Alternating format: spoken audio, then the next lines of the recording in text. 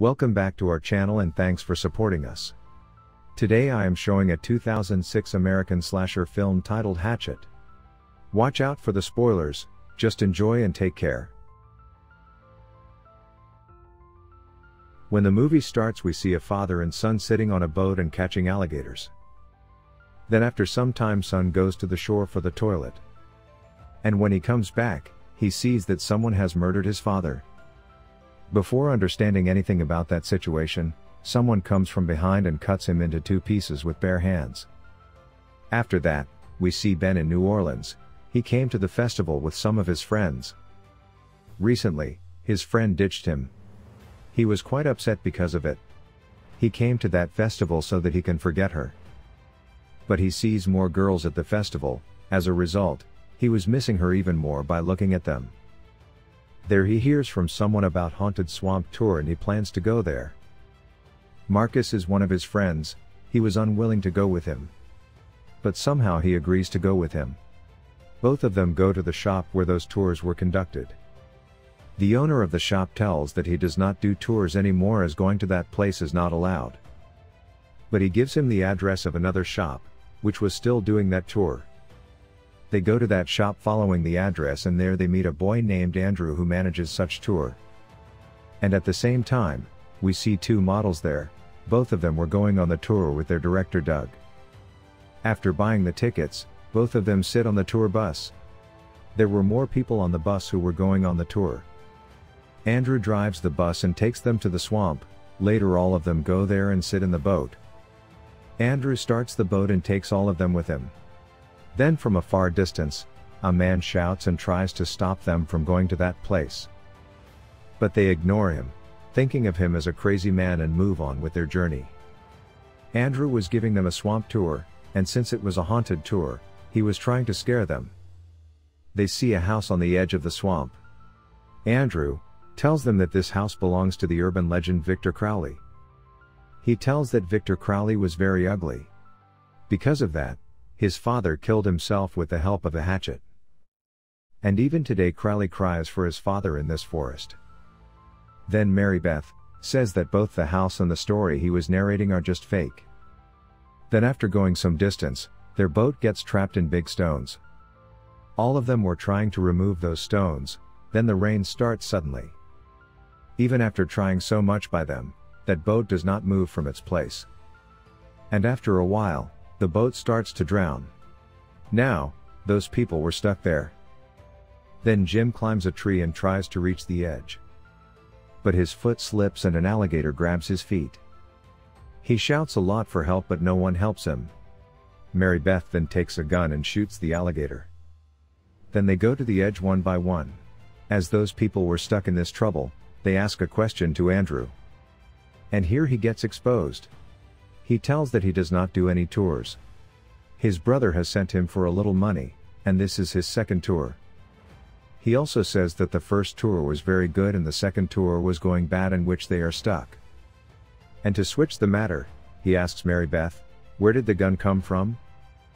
To which she says, "I am here to find someone here."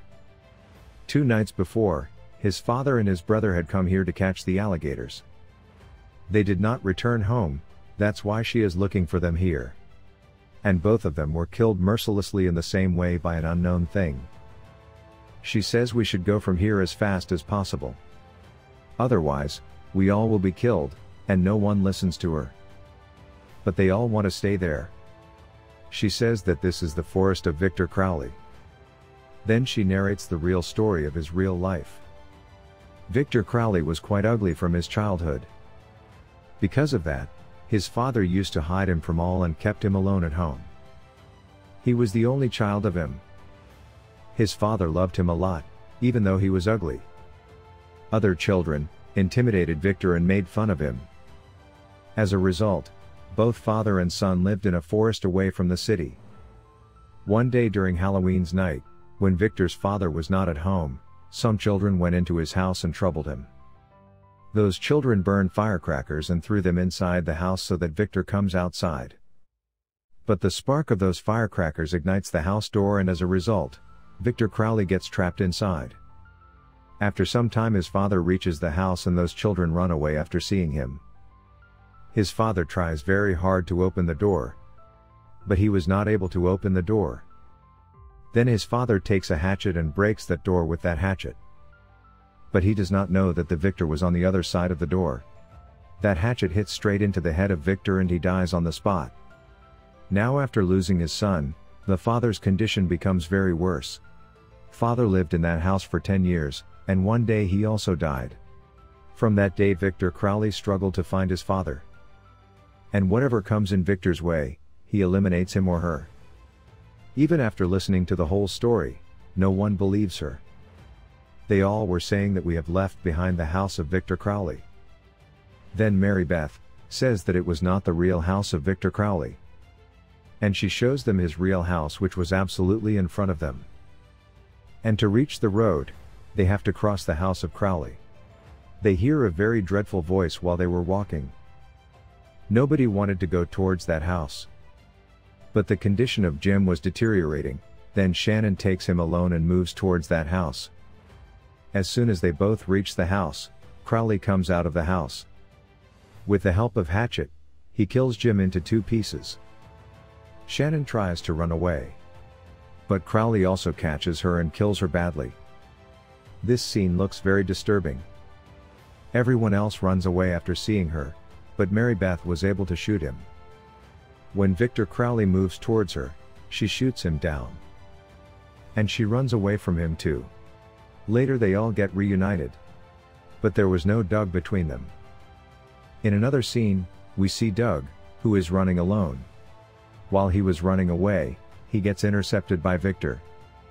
And Victor Crowley kills him too by twisting his neck. On the other hand, they were all trying to escape.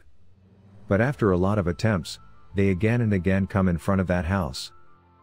Mary Beth then goes into the house to find some weapons, and Ben also goes along with her.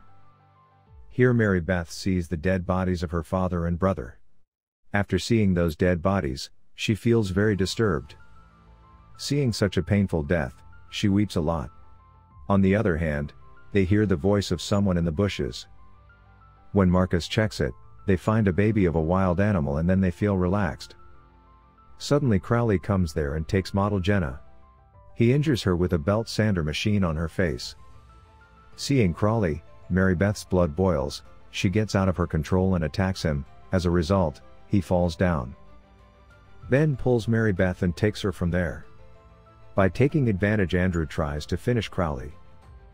But Crowley ruthlessly cuts off his head. And he dies in a very painful way. Jenna still had a few breaths. But Crowley does not give her any chance of living. And he also kills her in a very bad way. By now, they all knew that they could not escape from there.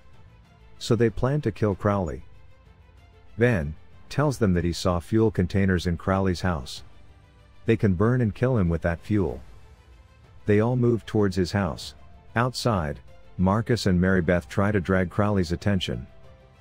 And during this time, Ben finds fuel there.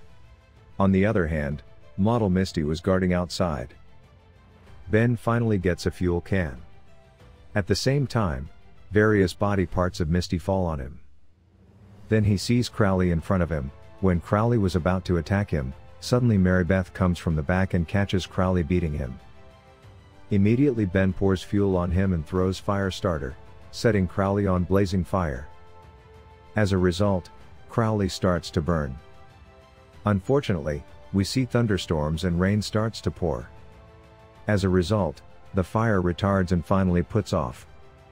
After seeing this, they lose all their hopes and run from there and reach a graveyard. They notice the graveyard's entrance, but Crowley emerges from that gate and they run from there. Suddenly Crowley holds Marcus and kills him brutally. Ben becomes very upset as his best friend gets killed in front of him. Then Mary Beth takes Ben and runs from there. Immediately Crowley takes an iron bar from the gate of the graveyard and throws it on them. It goes straight and hits Ben's hip. Now they see themselves at the doorsteps of death. Sensing the opportunity, Crowley runs towards them. Here Ben displays some smart thinking. He bends the rod towards Crowley's direction. As a result, that rod pierces into Crowley's body.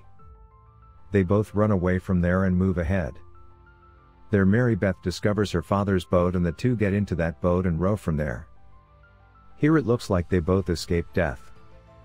They were moving smoothly on the boat, but suddenly Crowley pops up and pulls Mary Beth into the lake. But somehow she manages to get free and there she sees the hand of Ben. With the help of Ben's hand, she gets back to the boat. When Mary Beth was about to go on board, she sees Crowley seated on the boat. And Ben was almost breathing his last breaths. The movie concludes with Mary Beth's hopeless screams. Thanks for watching.